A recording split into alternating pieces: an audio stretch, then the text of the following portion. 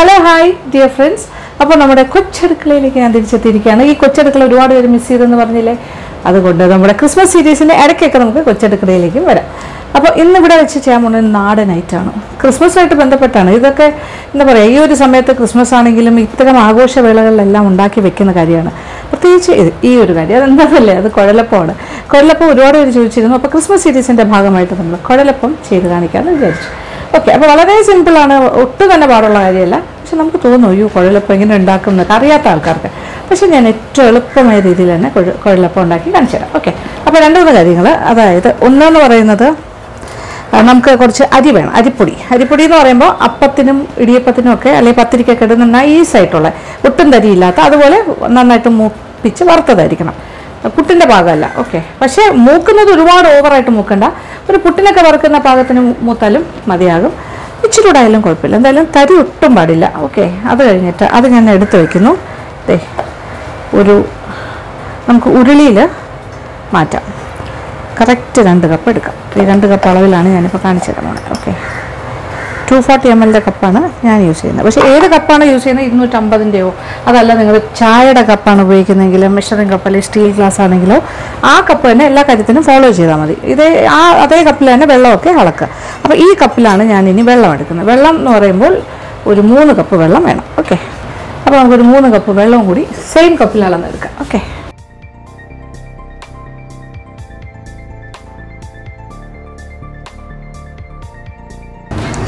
അപ്പോൾ എന്ത് സംഭവിക്കുന്നു, 3 കപ്പ് വെള്ളം അളന്ന് ഇവിടെ വെച്ചു. അപ്പോൾ നമ്മൾ ഇടിയപ്പത്തിനൊക്കെ പത്തിരിക്കൊക്കെ മാവ് തിളച്ച വെള്ളത്തിലിട്ട് എടുക്കില്ലേ, അതുപോലെയൊക്കെ തന്നെയാണ്. പിന്നെ വേണ്ടത് വെറുതെ തിളച്ച വെള്ളമല്ല ഒഴിക്കുന്നത്, 1-2 കാര്യങ്ങൾ ചേർത്ത് ഒന്ന് അരച്ചെടുക്കും. അപ്പോൾ തേങ്ങ ഏകദേശം ഒരു ചെറിയ തേങ്ങയുടെ അരമുറി തേങ്ങയാണ് എടുത്ത്, ഏതാണ്ട് ഒരു 1/2 കപ്പ് എന്ന് പറയും. Okay, കപ്പളമാണെങ്കിൽ 1/2 cup നിറച്ചുണ്ട്. പിന്നെ അതിൻ്റെ കൂടെ ഒരു 4-5 ചെറിയ ഉള്ളി, പിന്നെ ഒരു 2 വലിയ അല്ലിയാണെങ്കിൽ 2 വലിയ, ചെറുതാണെങ്കിൽ ഒരു 3, മീഡിയം സൈസ് ആണെങ്കിൽ 3 വെളുത്തുള്ളി അല്ലി. ഈ 2 കാര്യങ്ങളും നോക്കിക്കോളൂ. കറക്റ്റ് പറഞ്ഞാൽ ചെറിയൊരു അരമുറി തേങ്ങയാണ്, 1/2 കപ്പോളം വേണ്ട. ഇനി ഉള്ളി ഒരു മീഡിയം സൈസും ചെറുതും എല്ലാം കൂടി ചേർന്ന് ഞാൻ ഇത്ര എടുക്കുന്നു. വെള്ളമാണെങ്കിൽ ഒരു 5 അല്ലി മതി. 3, 4, 5, 6, ഇതിപ്പോൾ 3, 4, 5, 6, 7 ചെറിയ അല്ലിയാണ് കേട്ടോ. ഓക്കെ, വെളുത്തുള്ളി വലുതാണെങ്കിൽ 2 മതി. ഇതിപ്പോൾ ഒരു വലുതും 2 ചെറുതും, ഇങ്ങനെ ആയിക്കോട്ടെ. 1 ടീസ്പൂൺ നല്ല ജീരകം. ഇത് പെരുംജീരകമല്ല, നല്ല ജീരകമാണ്. നമ്മൾ തോരൻ, അവിയൽ അങ്ങനത്തെ കാര്യത്തിനൊക്കെ അരയ്ക്കുന്ന ജീരകം. ഈ 3 കാര്യങ്ങളും കൂടിയാണ് നമ്മളൊന്ന് നല്ലതായിട്ട് അരയ്ക്കേണ്ടത്. അപ്പോൾ അരയ്ക്കുന്നതിന് ഒരു പാകമുണ്ട്. അരച്ചെടുത്ത പേസ്റ്റ് അരയ്ക്കുന്ന ഭാഗം ഞാൻ കാണിച്ചില്ല എന്നേ ഉള്ളൂ. നമ്മൾ എന്താ പറയുക, സമയം കുറയ്ക്കാൻ വേണ്ടിയിട്ട്, ലെങ്തി ആവാണ്ടിരിക്കാനാണ് ഇങ്ങനെ ചെയ്യുന്നത്. അരച്ചെടുത്തു. ഈ ഒരു തോരൻ ഭാഗമല്ല, ഒരു അവിയലിനൊക്കെ അരയ്ക്കില്ല ആ ഒരു ഭാഗം, അല്ലെങ്കിൽ എരിശ്ശേരി അങ്ങനെയൊക്കെ അരയ്ക്കുന്ന പോലെ ഒരുവിധം അരയണം. പക്ഷെ ഭയങ്കരമായിട്ട് അരയരുത്, ചെറിയൊരു തരി വേണം. അപ്പോൾ ഈ രീതിയിലാണ് അരച്ചെടുത്തിരിക്കുന്നത്. പാകം കണ്ടല്ലോ എങ്ങനെയാണ് അരച്ചത്. ഓക്കെ, അപ്പോൾ ഇച്ചിരി കൂടെ അരിഞ്ഞാലും കുഴപ്പമൊന്നുമില്ല, ഒരല്പം കൂടെ വേണമെങ്കിൽ അരയ്ക്കാം. ഓക്കെ, ഇനി ചെയ്യാൻ പോണത് നേരെ നമ്മൾ എന്താ ചെയ്യാൻ പോണത്, അളന്ന് വെച്ചിരിക്കുന്ന വെള്ളം ഉണ്ടല്ലോ അതിനകത്തേക്ക് ഇടുന്നു. 3 കപ്പ് വെള്ളത്തിലേക്ക് ഇത് ചേർക്കാം.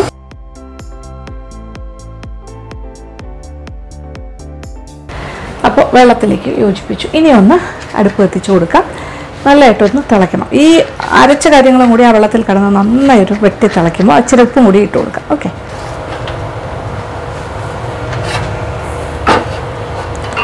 ഇനി ഇച്ചിരി ഉപ്പും കൂടി ചേർക്കാം. ഓക്കെ, പാകത്തിനുള്ള ഉപ്പ്. അപ്പോൾ നമുക്കൊരു 3 കപ്പ് റൈസിന്, ഈ അരിപ്പൊടിക്ക് വേണ്ട 3 കപ്പ് അരിപ്പൊടിക്ക് വേണ്ട ഉപ്പ്. ഇപ്പോൾ കൂടരുത്, കൂടിക്കഴിഞ്ഞാലൊന്നും ചെയ്യാൻ പറ്റില്ല നമുക്ക്. ഓക്കെ,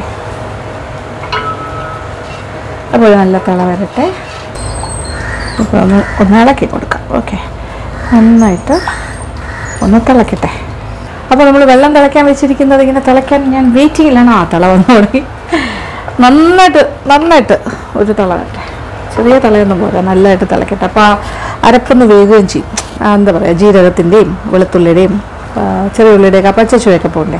ഇത് നോക്കി, ബോയിലിങ്, ഭയങ്കരമായിട്ട് ബോയിൽ ചെയ്യണം. ഓക്കെ, എന്നിട്ട് നമ്മൾ എന്താ ചെയ്യാൻ പോകണമെന്ന് നോക്കും.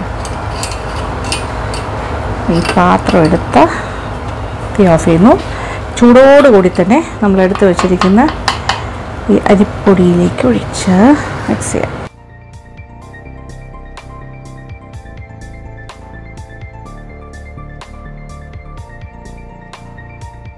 അപ്പോൾ നമ്മൾ വെള്ളം ഒഴിച്ചു. അത് കഴിഞ്ഞിട്ട് ഇത് 2 രീതിയിൽ ചെയ്യാം. വെള്ളം തിളച്ചുകൊണ്ടിരിക്കുമ്പോൾ അതിലേക്ക് മാവിട്ടിട്ട് നമ്മൾ സാധാരണ ഇടിയപ്പത്തിനൊക്കെ ചെയ്യുന്ന പോലെ അല്ലെങ്കിൽ ഒറട്ടിക്കൊക്കെ ചെയ്യുന്ന പോലെ ഒന്ന് തടി കൊണ്ടൊന്ന് ഇളക്കിയെടുക്കുക. എന്നിട്ട് ടൈറ്റാക്കുക. അത് പാത്രത്തിൽ നിന്നും വിട്ട് വരുന്ന പോലെ.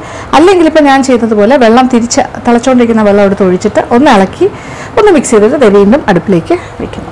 എന്നിട്ട് ഒന്നുകൂടി ഒന്നിങ്ങനെ ആക്കാം. അപ്പോൾ നല്ല കറക്റ്റായിട്ട് ടൈറ്റായിട്ട് കിട്ടും.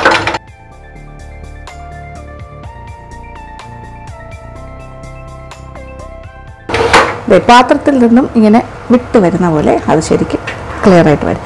ആക്ച്വലി ഞാൻ എന്താ ചെയ്തതെന്ന് വെച്ചാൽ ഈ ഉരുളിയിലല്ലേ മാവിടുന്നത്, വെള്ളം ചരുവത്തിലും. അപ്പോൾ ചരുവത്തിലേക്ക് ഇട്ട് കഴിഞ്ഞാൽ അത് സ്പേസ് കുറവാണ്. അതുകൊണ്ടാണ് വെള്ളം എടുത്ത് അങ്ങോട്ട് തിരിച്ചൊഴിച്ച് എന്നിട്ട് ഞാൻ ഉരുളി ഇങ്ങോട്ട് എടുത്ത് വെച്ചു. ഓക്കെ, അപ്പോൾ മാവ് ശരിക്കും ഒന്ന് വെന്ത് കിട്ടും. തീ ഓഫ് ചെയ്യാം. ഇത് നോക്കിക്കോളൂ, പാകം നന്നായിട്ട് അത്യാവശ്യം നന്നായിട്ട് ടൈറ്റായി ഇങ്ങനെ ആവണം. ഓക്കെ, അത് നിമിഷം കൊണ്ടാകും. ഇപ്പോൾ നേരെ വെള്ളം ഉരുളിയിലാണ് തിളപ്പിച്ചതെങ്കിൽ നമ്മൾ അരിപ്പൊടി ഇതിലേക്ക് ഇട്ടിട്ട് ഇളക്കുകയാണെങ്കിൽ അത് കറക്റ്റായിരിക്കും. അതിങ്ങനെ വിട്ട് വരുന്ന പോലെ ആകുമ്പോൾ നമ്മൾ അടുപ്പിൽ നിന്ന് മാറ്റിയാൽ മതി. ചെറിയ രീതിയിലിട്ട് ചെയ്താൽ മതി. അങ്ങനെയാണെങ്കിൽ അങ്ങനെ, ഇങ്ങനെയാണെങ്കിൽ ഇങ്ങനെ. ഞാനിപ്പോൾ തിരിച്ചാണ് ചെയ്തത്. ഓക്കെ, ഇനി ഇതിനകത്ത് ഒരു കാര്യം കൂടി ചേർക്കണം. അതായത് ഉപ്പൊക്കെ പാകത്തിനുണ്ടോ എന്ന് നോക്കിയിട്ട് പോരാന്നുണ്ടെങ്കിൽ ഈ സമയത്ത് ചേർക്കാം. അതായത് കറുത്ത എള്ള്. അതെ, ഇത് കഴുകി വെയിലത്ത് വെച്ച് ഉണക്കിയെടുത്താണ്. കടയിൽ നിന്ന് വാങ്ങുമ്പോൾ കുറച്ച് അഴുക്കെല്ലാം ഉണ്ടാവില്ലേ. അപ്പോൾ ഇത് 1 ടീസ്പൂൺ നിറച്ചിട്ട് കുമിച്ചിട്ടു. സാധാരണ നമ്മുടെ കുഴലപ്പത്തിനൊക്കെ ഒരു ഇടയ്ക്കിടയ്ക്ക് ഇങ്ങനെ ഈ സംഭവം കിടന്നാലേ അതിൻ്റെ ഒരു ഭംഗി ഉണ്ടാവും. അതായത് നമ്മുടെ എള്ള്. ഇതിപ്പോൾ ഭയങ്കര ചൂടാണ്, ഒന്ന് തണുക്കട്ടെ. അത് കഴിഞ്ഞിട്ട് കൈ കൊണ്ട് നമുക്ക് കുഴയ്ക്കാൻ പറ്റുന്നൊരു പാകമാവണം. ഞാനിങ്ങനെ തൊട്ട് നോക്കുകയാണ്, ആയിട്ടില്ല, കുറച്ചുകൂടി ചൂടുണ്ട്. നമുക്ക് കൈ കൊണ്ട് നന്നായിട്ട് നീഡ് ചെയ്യാനുള്ള അത്രയും ആയിട്ടില്ല, കുറച്ചുകൂടി ഒന്ന് തണുക്കട്ടെ. അപ്പോൾ കുറച്ച് സമയം നമ്മൾ വെയിറ്റ് ചെയ്തു. ദേ അപ്പോൾ ഒന്ന് തണുത്തിട്ടുണ്ട്. ഇനി ഇച്ചിരി എണ്ണ കയ്യിലെടുത്തിട്ട് ഒന്ന് കുഴയ്ക്കാം.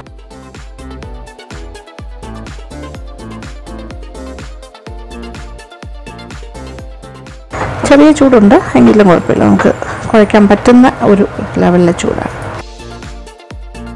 നല്ല സോഫ്റ്റ് ആയിട്ടുള്ളൊരു മാവായിട്ടാണ് കുഴച്ചെടുക്കുന്നത്. ഒരു 5 മിനിറ്റോ 6 മിനിറ്റോ ഇങ്ങനെ കുഴച്ചാൽ മതി. 5 മിനിറ്റ് തന്നെ വേണമെന്നില്ല.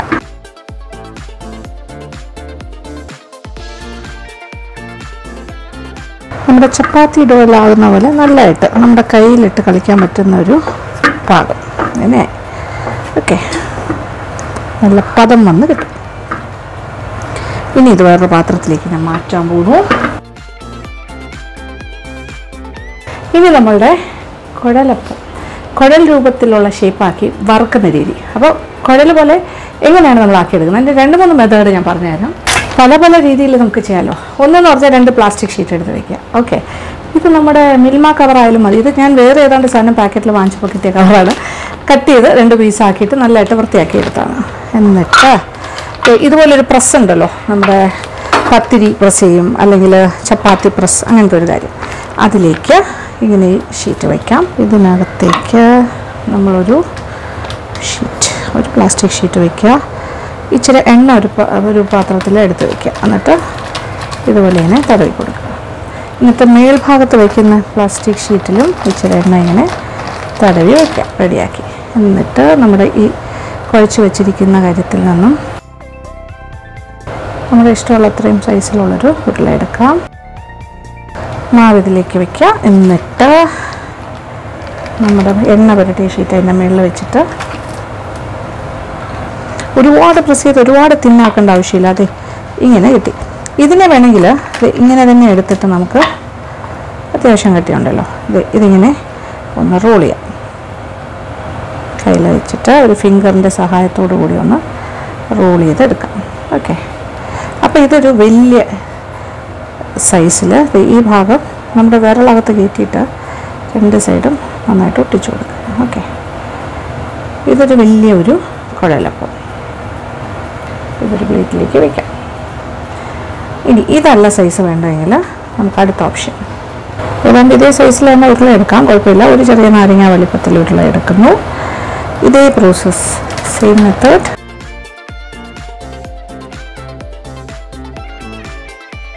ഇതുപോലെ വാവട്ടമുള്ളൊരു ഗ്ലാസ് എടുക്കുക. എടുത്തിട്ട് അതിങ്ങനെ ഷേപ്പ് ചെയ്യാം. എന്നിട്ട് ആ ഷേപ്പ് ചെയ്തത് അപ്പോൾ കുറച്ചുകൂടി ചെറുതായിരിക്കും, അത്രേ ഉള്ളൂ. അതും ഇതേപോലെ തന്നെ റോൾ ചെയ്തെടുക്കാം. കാണുന്നുണ്ടല്ലോ, ഈ രണ്ട് സൈഡും ഒട്ടിച്ചു കൊടുക്കുക. അപ്പോൾ കുറച്ച് ഈ ഒരു സൈസിലുള്ള കടലപ്പമായി. ഓക്കെ, നോക്കി അമ്മയും കഴിയുമ്പോൾ ഇരിക്കുന്നത് അതൊരു സ്റ്റൈല്. ഇനി നമ്മൾ ചപ്പാത്തി പരത്തുന്ന കല്ലിലാണെങ്കിൽ അതിലിച്ചിരി എണ്ണ തടവി കൊടുക്കുക. എന്നിട്ട് ഇതിൽ നിന്നും ഒരു ഉരുള എടുക്കുക, കുറച്ചുകൂടെ വലിയൊരു ഉരുള. ഓക്കെ, എന്നുവെച്ചാൽ കുറച്ചുകൂടെ വലിപ്പത്തിലെടുത്തിട്ട് നമുക്ക് കൂടുതൽ റൗണ്ട്സ് വേണമെങ്കിൽ കട്ട് ചെയ്യാം. എല്ലാത്തിലും ഒരു അല്പം എണ്ണ തടവി വേണം കാര്യങ്ങൾ ചെയ്യാൻ. ഓക്കെ, ടൂ തിന്നാകരുത്, അത്യാവശ്യം വണ്ണം വേണം, അതാണ് അതിൻ്റെ ഒരു അളവ്. എന്നിട്ട് നമുക്ക് ഗ്ലാസ് വെച്ചിട്ട് ഇതുപോലെ കുറച്ചുകൂടെ വലുതാക്കിയാൽ രണ്ടിൽ കൂടുതൽ എടുക്കാം. ഇപ്പോൾ ഞാൻ കാണിച്ചു തരാൻ വേണ്ടി അങ്ങനെ എടുത്തുന്നേ ഉള്ളൂ. ഓക്കെ, ഇതെടുത്തിട്ട് സൈഡ്സ് നോക്കുക, വണ്ണം നമ്മൾ എത്ര വണ്ണം വേണം അതനുസരിച്ച്. ഓക്കെ, അത്യാവശ്യം വണ്ണം വേണം. ഓക്കെ, തീരെ കുറയരുത്. എന്നിട്ട് ഇതുപോലെ പ്രസ് ചെയ്ത് കൊടുക്കുക. ഓക്കെ, ഇതുപോലെ തന്നെ സെയിം മെത്തേഡ്. അപ്പോൾ ഇതിലേത് മെത്തേഡ് വേണമെന്ന് നമുക്ക് സ്വയം തീരുമാനിക്കാം. അപ്പോൾ ഇങ്ങനെ കട്ട് ചെയ്ത് എടുക്കുകയാണെങ്കിൽ നല്ല അറ്റമൊക്കെ നല്ല ഷേപ്പിൽ കിട്ടും. കട്ട് ചെയ്യാതെ എടുക്കുകയാണെങ്കിൽ അറ്റം കുറച്ചുകൂടി ഒരു ഷേപ്പ് അത്ര ഉണ്ടാവില്ല, അത് ഏതുപോലെ ഇരിക്കും, ഇത് അത്ര ഷേപ്പ് ഉണ്ടാവില്ല. ചിലർക്ക് അങ്ങനെ ചെയ്യുന്നത് ഇഷ്ടമാണ്. എന്തായാലും ഞാൻ കുറച്ച് എല്ലാം അല്ലെങ്കിലും കുറേ കൂടുതലായിട്ട് ഇതുപോലെ ഒന്ന് ഷേപ്പ് ചെയ്തെടുത്തിട്ട് നമുക്ക് വറുത്ത് തുടങ്ങാം. കുറേ എടുത്ത് വെച്ചിട്ട് വറുത്ത് തുടങ്ങുന്നതായിരിക്കും നല്ലത്.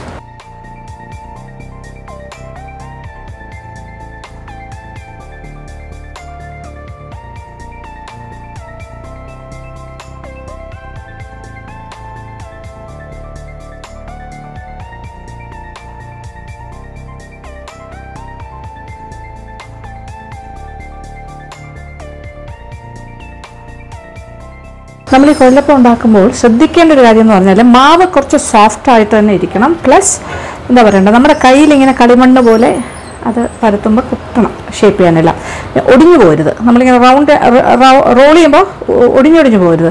അപ്പോൾ അതിനൊരു മയം ഉണ്ടാകണം. അപ്പോൾ ഒരുപാട് ഡ്രൈ ആയാലും അത് കിട്ടില്ല, ഡ്രൈനെസ് കൂടിയാൽ ഒടിഞ്ഞു പോകും. അതുകൊണ്ട് ഇച്ചിരി വെള്ളം കയറി നിൽക്കുന്നതാണ് നല്ലത് നമ്മളിങ്ങനെ കുഴയ്ക്കുന്ന സമയത്ത്. പിന്നെ അത് അടുപ്പിൽ വെച്ച് ഒന്ന് ഇളക്കി അഡ്ജസ്റ്റ് ചെയ്യാം, കറക്റ്റാക്കി എടുക്കാം. അതല്ല എന്നുണ്ടെങ്കിൽ കുറച്ചുകൂടെ മാവിട്ട് അതിൻ്റെ കറക്റ്റ് പാകത്തിനാക്കി എടുത്താൽ മതി. ഇപ്പോൾ ഇത് കറക്റ്റാണ്, ഇത് എനിക്ക് എങ്ങനെ വേണമെങ്കിലും ചെയ്യാൻ പറ്റുന്നത്. അപ്പോൾ ഇടയ്ക്കിടയ്ക്ക് നമ്മളത് ഒന്ന് തണുത്ത് കഴിഞ്ഞിട്ടേ, അപ്പോൾ നമ്മൾ ചെയ്തുകൊണ്ടിരിക്കുമ്പോൾ തണുത്ത് തുടങ്ങും. പിന്നെ നമ്മളിങ്ങനെ ചപ്പാത്തി മാവ് പോലെ കൈകൊണ്ട് വീണ്ടും ഇങ്ങനെ ഒന്ന് നല്ല മയമാക്കി കൊടുത്തുകൊണ്ടേ ഇരിക്കണം. അപ്പോൾ എളുപ്പത്തിൽ ചെയ്യാൻ പറ്റുന്ന കാര്യം എന്ന് വെച്ചാൽ എനിക്ക് തോന്നിയത് നമ്മളിങ്ങനെ ചപ്പാത്തി കല്ലിൽ വെച്ച് പരത്തിയിട്ട് റൗണ്ട്സ് കട്ട് ചെയ്ത് ചെയ്യുന്നതാണ് കൂടുതൽ ടൈം ഫാസ്റ്റായിട്ട് ചെയ്യാൻ പറ്റും. മറ്റത് കുറച്ചുകൂടെ ടൈം കൺസ്യൂമിങ് ആണ്, ഇങ്ങനെ ഓരോന്നായിട്ട് ഇൻഡിവിജ്വലായിട്ട് എടുക്കുന്നത്. ഇനി ഇത് രണ്ടും ഇല്ലാണ്ട് വേണമെങ്കിലും കൈ വെച്ചിട്ട് ഇങ്ങനെ തട്ടി വേണമെങ്കിലും ചെയ്യാം, അത് ഞാൻ കാണിച്ചു തരാം. ഓക്കെ, ഇതിപ്പോൾ ഞാനിങ്ങനെ പരത്തി ചെയ്യുന്നതാണ്. ഓക്കെ, അത്യാവശ്യം തിക്കായിരിക്കണം എന്ന് ഞാൻ പറഞ്ഞല്ലോ. അപ്പോൾ ഈ ഗ്ലാസിൻ്റെ അറ്റത്തും ഇങ്ങനെ ഇച്ചിരി എണ്ണ തടവുന്നത് നല്ലതായിരിക്കും.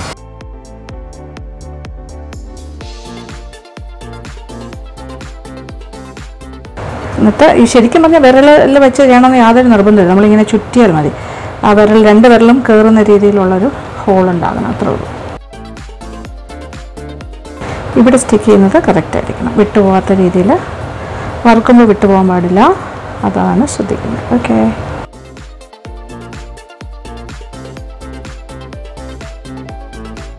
ഇനി കൈകൊണ്ട് മാത്രം നമുക്ക് ചെയ്യാൻ പറ്റുന്ന രീതി കാണിച്ചു തരാം. അതെ, ഇങ്ങനെ ഇച്ചിരി എണ്ണ തടവുക കല്ലിൽ, അല്ലെങ്കിൽ ഒരു പ്ലാസ്റ്റിക് ഷീറ്റിലായാലും എണ്ണ തടവാം. ഇത് ഐദർ നമ്മൾ ഈ ചപ്പാത്തി കല്ലിൽ അല്ലെങ്കിൽ അതിൻ്റെ മേലൊരു ഏതെങ്കിലും ഒരു പ്രതലത്തിൽ വെച്ചിട്ട് ഒരു പ്ലാസ്റ്റിക് ഷീറ്റ് വെച്ചിട്ട് എന്നിട്ടിങ്ങനെ കൈ കൊണ്ട് നമ്മളിങ്ങനെ തട്ടി ഷേപ്പ് ചെയ്യാം, അങ്ങനെയും ചെയ്യാം. എന്നിട്ട് ഇളക്കിയെടുക്കുക, എന്നിട്ട് ഇങ്ങനെ ആക്കിയല്ലോ, എന്നിട്ട് നമുക്കിങ്ങനെ ഷേപ്പായിട്ട് രണ്ട് വിരലുകൾക്കിടയിൽ നിൽക്കുന്ന പോലെ ആക്കിയെടുക്കുക. അത് ഈ ഷേപ്പിൽ കിട്ടും. ഓക്കെ, ഒരു റഫ് ഷേപ്പാണ്. പ്രത്യേകിച്ചൊരു വലിയ എഡ്ജസൊക്കെ കുറച്ചിങ്ങനെ ഇങ്ങനെ ഇരിക്കും. ഓക്കെ, ഇങ്ങനെയും ചെയ്യാം. പെട്ടെന്ന് ചെയ്യണമെന്നുണ്ടെങ്കിൽ അങ്ങനെയും ചെയ്യാം.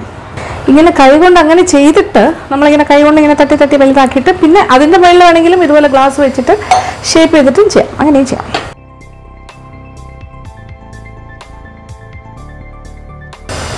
നമ്മളൊരു ആർട്ട് വർക്ക് പോലെ ഒരു ഫൺ, നമ്മളിങ്ങനെ കളിമണ്ണിലൊക്കെ പലതരം ആർട്ട് കുട്ടികളെ കളിക്കില്ലേ, അതുപോലെ ചെയ്യാൻ പറ്റിയ ഒരു കാര്യമാണ്. നമുക്ക് ഇഷ്ടത്തിന് ഇങ്ങനെ ചെയ്തുകൊണ്ടേയിരിക്കും. തീരാറായി കേട്ടോ. അവസാനം ഒരു 5 എണ്ണം ഞാൻ മാറ്റി വെച്ചിട്ടുണ്ട്. നമ്മൾ പ്രസ്സിൽ വെച്ചിട്ട് നമ്മുടെ വലിയ ഷേപ്പിലിരിക്കുന്ന പോലത്തെ ഉണ്ടാക്കാനായിട്ട്. ഈ ഷേപ്പിൽ വീണ്ടും നമ്മൾ പ്രസ് എടുക്കുന്നു, പ്ലാസ്റ്റിക് ഷീറ്റിൽ എണ്ണ പുരട്ടുന്നു. ഒരു 3, 4, 5 എണ്ണം വെച്ചിട്ട് 5 അല്ല 6 എണ്ണം. ഓക്കെ,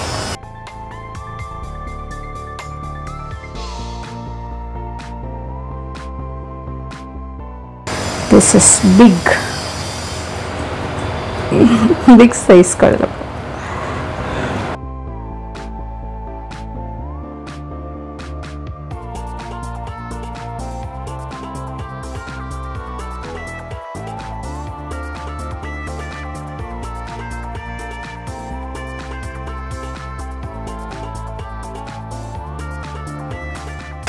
അങ്ങനെ നമ്മുടെ കുഴലപ്പം എല്ലാം തന്നെ ഞാൻ ഷേപ്പ് ചെയ്ത് കഴിഞ്ഞു. വലുതൊരു 3, 4, 5, 6, 7 എണ്ണം, 7 എണ്ണം വലുതും പിന്നെ കുറേ ചെറുതുണ്ട്. എണ്ണ നോക്കിയില്ല, എണ്ണം പോയി. ഒരു 25 കഴിഞ്ഞപ്പോൾ എണ്ണം പോയി. ഓക്കെ, അപ്പോൾ ഇതെല്ലാം ഒരേ ഷേപ്പിൽ ഉണ്ടാക്കുകയാണെങ്കിൽ എനിക്ക് തോന്നുന്നു ഒരു 10-40 എണ്ണം ഉണ്ടാക്കാൻ പറ്റും ഈ അളവിൽ നിന്ന്. ഓക്കെ, അപ്പോൾ ഇനി വേണ്ട കാര്യം എന്ന് പറഞ്ഞാൽ നമുക്ക് എണ്ണ ചൂടാക്കാനായിട്ട് വയ്ക്കാം. അപ്പോൾ എല്ലാം ചെയ്ത് വെച്ചിട്ട് എണ്ണ ചൂടാക്കുന്നതായിരിക്കും നല്ലത്. അപ്പോൾ വെളിച്ചെണ്ണ ഇഷ്ടമുള്ളവർക്ക് വെളിച്ചെണ്ണയിൽ തന്നെ വറുത്തെടുക്കാം. ഞാൻ പക്ഷേ സൺഫ്ലവർ ഓയിലാണ് വറുക്കുന്നത്. എനിക്ക് വെളിച്ചെണ്ണയുടെ ടേസ്റ്റ് അത്രയും ഇഷ്ടമല്ല, പ്രത്യേകിച്ച് ഈ വറുവൽ കാര്യങ്ങൾക്കൊക്കെ. എനിക്ക് എപ്പോഴും തോന്നുന്നത് എണ്ണ കൂടുതൽ കുടിക്കും. അപ്പോൾ നമുക്കൊന്ന് അടുപ്പ് കത്തിക്കാം.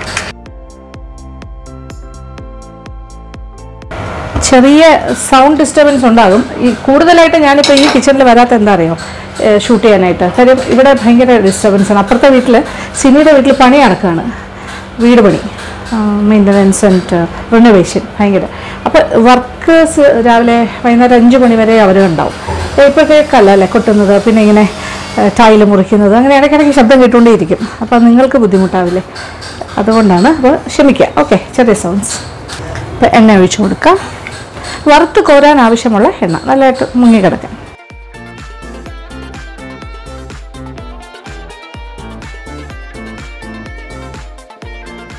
അപ്പോൾ എണ്ണ ചൂടാകട്ടെ. ആ സമയം നമുക്ക് തയ്യാറെടുപ്പുകൾ നടത്തണ്ടേ. അതായത് ഒരു വട്ടി എടുത്തു, അതിനകത്ത് കുറച്ച് പേപ്പർ ഇടാം, കിച്ചൺ ടിഷ്യൂ, ന്യൂസ് പേപ്പർ ഇടാൻ വേണമെങ്കിൽ, പക്ഷെ അതിലിങ്ങനെ മഷിയൊക്കെ ഉള്ളതല്ലേ, അത് കാരണം അതത്ര പ്രോത്സാഹിപ്പിക്കുന്നില്ല ഇങ്ങനത്തെ കാര്യത്തിൽ. കിച്ചൺ ടിഷ്യൂ സത്യം പറഞ്ഞാൽ ഭയങ്കര യൂസ്ഫുൾ ആയിട്ടുള്ളൊരു കാര്യമാണ് കേട്ടോ. നമുക്ക് ഒരുപാട് കാര്യങ്ങൾക്ക്, വെള്ളം ഡ്രെയിൻ ആവാത്ത പാത്രങ്ങളിലൊക്കെ നമ്മൾ എത്ര തുണി കൊണ്ട് തുടച്ചാലും പോകാത്ത കേസല്ല കിച്ചൺ ടവലുകൊണ്ട് തുടച്ചാൽ നല്ല നീറ്റ് ആൻഡ് ക്ലീൻ ആക്കി എടുക്കും. ഇതങ്ങനെ എണ്ണ കുടിക്കുമെന്ന് വെച്ചാൽ എണ്ണയൊന്നും കുടിക്കില്ല, പക്ഷെ എന്തായാലും ഒരു വറുവൽ കാര്യമല്ലേ. വറുത്തിടുന്ന സമയത്ത് കുറച്ച് എണ്ണ അതിലുണ്ടാകും, അതിങ്ങനെ ഈ പേപ്പറിൽ പറ്റി പൊയ്ക്കോളും. ഓക്കെ, അതാണ് ഐഡിയ. രണ്ടാമത്തെ കേസ് എന്ന് പറഞ്ഞാൽ നല്ല ചൂടാകണം. എണ്ണ നല്ല ചൂടായിട്ട് നമ്മളൊരു സാധനം ഇട്ട് കഴിഞ്ഞാൽ അതിങ്ങനെ താഴെ പോയി പൊങ്ങി വരില്ലേ ഒരു പീസ് ഇടുമ്പോൾ. അപ്പോൾ ആ ഒരു പാകമാകുമ്പോഴാണ് ശരിക്കും എണ്ണ ചൂടായി എന്ന് മനസ്സിലാവുന്നത്. എന്നിട്ട് ഇട്ട് തുടങ്ങണം. പിന്നെ ഇത് ഒരുപാട് ചെറിയ തീയിലിട്ട് വറുത്ത് കഴിഞ്ഞാൽ എണ്ണ കുടിക്കും, അങ്ങനെ ചെയ്യരുത്. അപ്പോൾ നല്ല ചൂടായി കഴിഞ്ഞിട്ട് പിന്നെ അപ്പം തന്നെ ഇട്ട് തുടങ്ങും. അപ്പോൾ ഇത് നല്ലതായിട്ട് പുള്ളി വരും. പിന്നെ ഇട്ട ഉടനെ നമ്മൾ ഇളക്കണ്ട, ഒന്ന് സെറ്റിൽഡായി കഴിഞ്ഞാൽ, കാര്യം അതിൻ്റെ ഷേപ്പ് അതൊക്കെ കറക്റ്റായിട്ടിരിക്കണം, അത് ഇട്ട് ഇളക്കണ്ട. അപ്പോൾ ടെൻഡറാണ്. ഒന്ന് സെറ്റായി കഴിഞ്ഞാൽ നമ്മളിങ്ങനെ ഇടയ്ക്കിടയ്ക്ക് ഇളക്കി തിരിച്ചും മറിച്ചും ഒക്കെ ഇങ്ങനെ ഇട്ട് കൊടുക്കുക. അപ്പോൾ ഈവനായിട്ട് എല്ലാ ഭാഗവും ഒരുപോലെ നല്ല മൂത്ത് വരുന്ന രീതിയിൽ ഒരു ഗോൾഡൻ ബ്രൗൺ കളറാകുമ്പോൾ എടുക്കും എണ്ണയിൽ. അപ്പോൾ എണ്ണയുടെ ചൂട് എപ്പോഴും ഏകദേശം ഹൈയിൽ തന്നെയാണ് ഇരിക്കേണ്ടത്. അഥവാ ഇച്ചിരി കുറച്ചാലും മീഡിയം ഹൈയിൽ തന്നെ വെച്ചേക്കുക, അല്ലാണ്ട് ലോയിലേക്കോ വെറും മീഡിയത്തിലേക്കോ കൊണ്ടുപോകരുത്. മുകളിലേക്ക് കയറി വരുന്നു. ഏകദേശം പരുവായി എന്ന് തന്നെ പറയാം. എണ്ണയുടെ പാകം നല്ലതായിട്ട് ചൂടായി അല്ലേ, ഓൾമോസ്റ്റ്. അപ്പോൾ ഇത് നമുക്ക് നമ്മുടെ കുട്ടി കുട്ടി ഷേപ്പിലുള്ള കുഴലപ്പം ആദ്യം വറുക്കാം.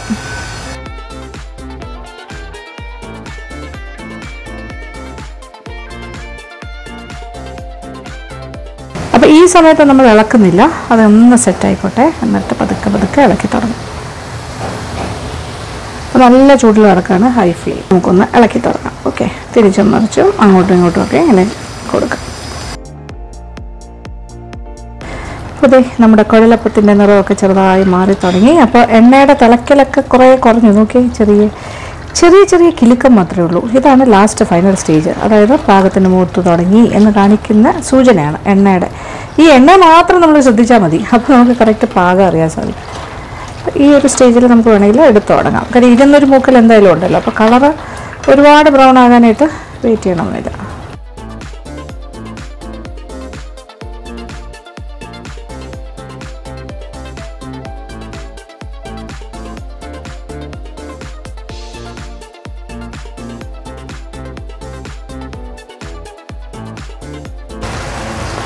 നല്ല ചൂടായി എണ്ണ. അതെ, ഓക്കെ. ഓ മൈ ഗോഡ്, നന്നായിട്ട്. ഒരു പക്ഷേ ആദ്യം ഇട്ടതിനെക്കാട്ടിലും ചൂടായി എന്ന് വേണമെങ്കിൽ പറയാം.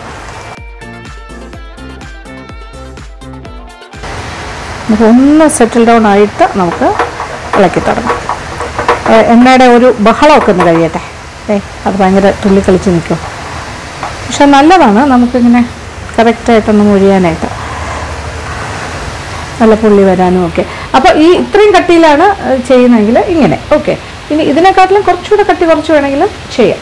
അത് നിങ്ങളുടെ ഇഷ്ടം. നമ്മൾ പരത്തുന്നതിൻ്റെ ആ ഒരു, ഞാനിപ്പോൾ കാണിച്ചതിനെക്കാട്ടിലും കുറച്ചുകൂടെ തിന്നറായിട്ട് പരത്തിയിട്ട് ആ രീതിയിൽ റോൾ ചെയ്തെടുക്കാം. എല്ലാം ഓക്കെയാണ്. അപ്പോൾ നല്ല ചൂടായി കിടന്നതുകൊണ്ട് പെട്ടെന്ന് തന്നെ അത് സെറ്റിൽഡായി.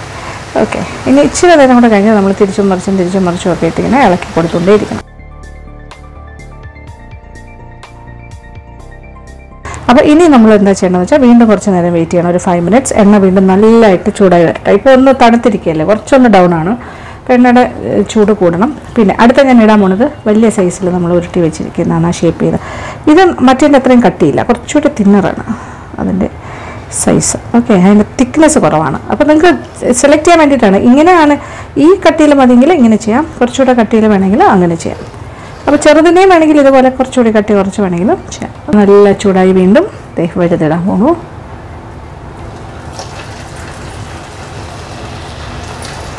ഇങ്ങനെ തിളയ്ക്കണം. നമ്മൾ ഇടുമ്പോൾ എണ്ണ ഈ ലെവലിൽ തിളച്ച് കഴിഞ്ഞാൽ കറക്റ്റാണെന്നാണ് അർത്ഥം. എന്ത് രസം അറിയാം, എണ്ണ ഇങ്ങനെ തിളച്ചുകൊണ്ടേയിരിക്കും. അപ്പോൾ അതൊന്ന് സെറ്റാകട്ടെ. എന്നിട്ട് ചെറുതായിട്ട് ഇങ്ങനെ അങ്ങോട്ടും ഇങ്ങോട്ടും ഇളക്കണം.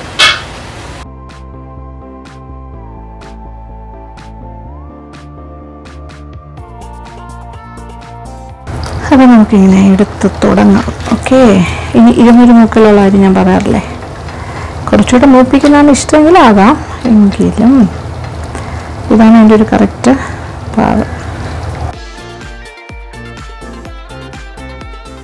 അങ്ങനെ നമ്മുടെ കുഴലപ്പം റെഡിയായിക്കൊണ്ടേയിരിക്കുന്നു.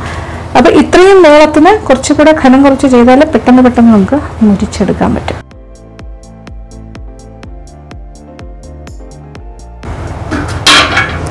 ഇനി ബാക്കിയിരിക്കുന്നതും ഇതുപോലെ തന്നെ വറുത്തെടുക്കാം. അപ്പോൾ എണ്ണ ഒന്നുകൂടി ഒന്ന് ചൂടാകട്ടെ.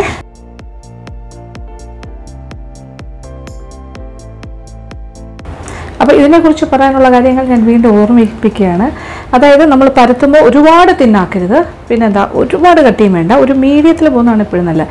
ഇച്ചിരൂടെ തിന്നർ സ്റ്റൈലാണെങ്കിൽ കുറച്ചുകൂടെ പെട്ടെന്നാകും, പെട്ടെന്ന് മുരിഞ്ഞ് കിട്ടും, പിന്നെ പൊള്ളി വരും, അങ്ങനെയൊക്കെ ഉണ്ട്. അപ്പോൾ നോക്കിയിട്ട് ചെയ്യാം. ഒന്ന്. രണ്ടാമത്തെ കാര്യം, തീയുടെ ക്രമീകരണം എപ്പോഴും നല്ല ഹൈ ചൂടിലാണ് ചെയ്യേണ്ടത്. ഇടുന്ന സമയത്ത് നല്ല ചൂട് വേണം. അപ്പോൾ ഓരോ പ്രാവശ്യം വറുത്തെടുത്ത് കഴിഞ്ഞിട്ട് വീണ്ടും നന്നായിട്ട് ഹീറ്റാക്കിയിട്ട് വേണം പിന്നെ ഇടാൻ. അപ്പോൾ ത്രൂ ഔട്ട് ആ ചൂട് മെയിൻറ്റെയിൻ ചെയ്തുകൊണ്ടിരിക്കുക. ഒന്ന് സെറ്റായി കഴിഞ്ഞിട്ട് ഇളക്കിക്കൊണ്ടേയിരിക്കുക. പിന്നെ മാവ് പ്രിപ്പയർ ചെയ്യുന്ന സമയത്തും തിളച്ചുകൊണ്ടിരിക്കുന്ന വെള്ളത്തിലേക്ക് മാവിട്ട് ഇളക്കിയെടുക്കുന്നത് തന്നെയാണ് ഏറ്റവും നല്ലത്. കാര്യം അതാകുമ്പോൾ മാവിനെ ഒന്ന് വാട്ടിയെടുക്കില്ലേ നമ്മൾ ഇടിയപ്പത്തിനൊക്കെ ചെയ്യുന്നത്, അതുപോലെ തന്നെ. അതല്ല ഇപ്പുറത്തെ പാത്രത്തിലേക്ക് തിളച്ച വെള്ളം ഒഴിച്ചിട്ടാണ് ചെയ്യുന്നതെങ്കിലും വീണ്ടും ഒന്നുകൂടി അടുപ്പിൽ വെച്ചൊന്ന് പിടിക്കുന്നത് നല്ലതാണ്. അപ്പോൾ ഇതൊരു പ്രോസസ്സായിട്ട് നമ്മൾ ഇങ്ങനെ ഒരു ദിവസം അതിന് വേണ്ടി മാറ്റി വയ്ക്കുക. ഇങ്ങനെ കുറേ ഉണ്ടാക്കിയിട്ട്, ഇതിപ്പോൾ ഞാൻ 2 കപ്പിലാണ് ഉണ്ടാക്കിയത് മാവ്, എങ്കിലും ഒരു 10-40 എണ്ണം കിട്ടില്ലേ. നിങ്ങളൊരു 3 കപ്പോ 4 കപ്പോ മാവിലാണെങ്കിൽ കുറേ കിട്ടും. ഒരു 100 എണ്ണം വരെ ഉണ്ടാക്കി വയ്ക്കാം ഏകദേശം. നല്ല വായു കിടക്കാത്ത ടിന്നുകളിലോ അങ്ങനത്തെ കണ്ടെയ്നേഴ്സിലൊക്കെ ഇട്ട് വെച്ചാൽ ഈ അവധിക്കാലമല്ലേ, ക്രിസ്മസ് സമയത്ത് വീട്ടിലെ അതിഥികളോ കുട്ടികളോ ഒക്കെ ബന്ധുമിത്രാദികൾ വരുന്ന സമയമല്ലേ, അപ്പോൾ കൊടുക്കാമല്ലോ. അതുകൊണ്ടാണ് ഞാൻ ഈ ക്രിസ്മസ് സീരീസിൻ്റെ ഭാഗമായിട്ട് നമ്മുടെ കുഴലപ്പം യൂസ് ചെയ്ത് പിന്നെ കാണിക്കാമെന്ന് തീരുമാനിച്ചത്. ഓക്കെ, ഇത് കോട്ടയം സൈഡിലെല്ലാം കുഴലപ്പം ഭയങ്കര ഫേമസ് അല്ലേ. മാമി ചേട്ടത്തിയുടെ അവിടെ പോയി കഴിഞ്ഞാൽ കുഴലപ്പം, ചുരുട്ട്, ഇങ്ങനത്തെ കാര്യങ്ങളൊക്കെ അല്ലേ എല്ലാവരും വാങ്ങി. പിന്നെ അച്ചപ്പം, ഇതെല്ലാം പ്രധാനമല്ലേ ക്രിസ്മസ് സമയത്ത്. എണ്ണ ചൂടാകുന്ന നോക്കി നിൽക്കും, അത് വീണ്ടും വീണ്ടും ചൂടാകാൻ നോക്കി നിൽക്കും. Almost done.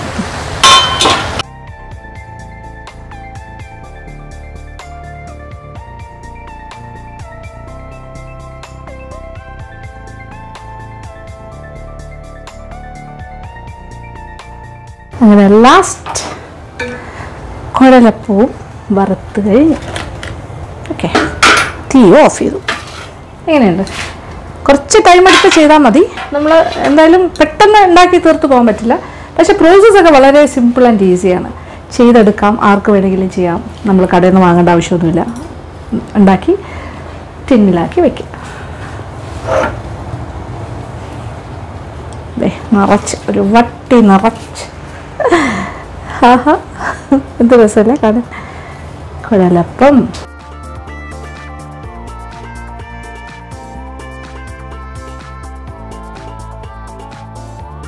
ഓക്കെ.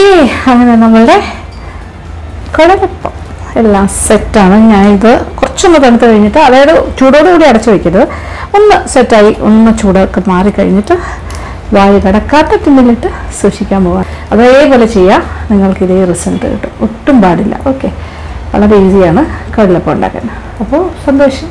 ഇനി ഇതിൻ്റെ ടെക്സ്ചർ അറിയണ്ടേ, എങ്ങനെയാണ് കഴിക്കുമ്പോൾ എങ്ങനെയുണ്ടാവും എന്ന് കാണിച്ചു തരാം. ഓക്കെ, കാണിച്ചിട്ട് കഴിക്കണോ അത് കടിച്ചിട്ട് ഓക്കെ നോക്കിക്കോളൂ.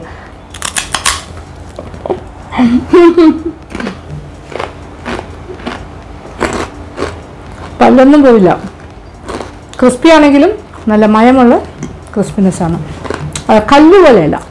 ഓക്കെ, നല്ല കരുകരിപ്പ് മൊഴിഞ്ഞിട്ടുണ്ട്, but easy to eat. Okay, അതിൻ്റെ ടെക്സ്ചർ പൊട്ടിച്ചും കൂടി കാണിക്കാം. ഓക്കെ, കണ്ടല്ലോ, ഇതാണ് ടെക്സ്ചർ. ഓക്കെ, ഇങ്ങനെ ഉണ്ടാക്കിയ. അപ്പോൾ ഈ ഒരു കളറിൽ എടുക്കുന്നതാണ് എപ്പോഴും നല്ലത്. ഈ ഒരു ലൈറ്റ് ഒരു brown colour. Okay, ലൈറ്റായിട്ടുള്ളൊരു brown colour. ഇത് വലുത്, നമ്മുടെ വലുത് ഒരെണ്ണം കാണിച്ചു തരാം. വലുത് കുറച്ചുകൂടെ കട്ടി കുറച്ചല്ലേ ചെയ്തിരിക്കുന്നത്. കണ്ടോ, വലുതിൻ്റെ അവസ്ഥയും ഇങ്ങനെ തന്നെയാണ്. നല്ല കരികരിപ്പ്, ബ്യൂട്ടിഫുൾ. ഓക്കെ, അപ്പോൾ ഇങ്ങനെ ചെയ്യാം. അപ്പോൾ ടെക്സ്ചർ കണ്ടു, ഞാൻ കഴിച്ചും കാണിച്ചിട്ടുണ്ട്. അപ്പോൾ നിങ്ങളത് ചെയ്ത് നോക്കുക. ഓക്കെ, ഫീഡ്ബാക്സ് ഒക്കെ തരാം. അപ്പോൾ ഇനി എനിക്ക് വേറെ ഒന്നും പറയാനില്ല. ഇതുവരെ നമ്മൾ വൈൻ മേക്കിങ്ങിൻ്റെ കാര്യം കാണിച്ചു കഴിഞ്ഞു. വൈനിങ്ങിനെ പ്രോസസ്ഡ് ആയിക്കൊണ്ടിരിക്കുവാണ്. ഞാൻ ആ 21 days ആകാൻ വെയിറ്റ് ചെയ്യാറ്. നിങ്ങളും അങ്ങനെ തന്നെയല്ലേ. അപ്പോൾ അതൊരു സൈഡിൽ. പിന്നെ നമ്മുടെ വൈറ്റ് ഫോറസ്റ്റ് കേക്കും നിങ്ങൾ ട്രയൽ നോക്കി കാണും എന്ന് വിശ്വസിക്കട്ടെ, അല്ലേ. ചെയ്ത് തുടങ്ങിയിട്ടുണ്ടാവാം, ചിലർ ചെയ്തിട്ടുണ്ടാകാം, ചിലർ പ്ലാനിലായിരിക്കും, അല്ലേ. എന്തായാലും അതും നല്ല റെസിപ്പിയാണ് കേട്ടോ, ചെയ്ത് നോക്കുക. അപ്പോൾ എന്തായാലും സന്തോഷം. ഇനിയും കൂടുതൽ ക്രിസ്മസ് വിഭവങ്ങളുമായിട്ട് ഞാൻ വരാം. Thank you so much. Thank you for watching and keep on watching Lakshmi Nair vlogs.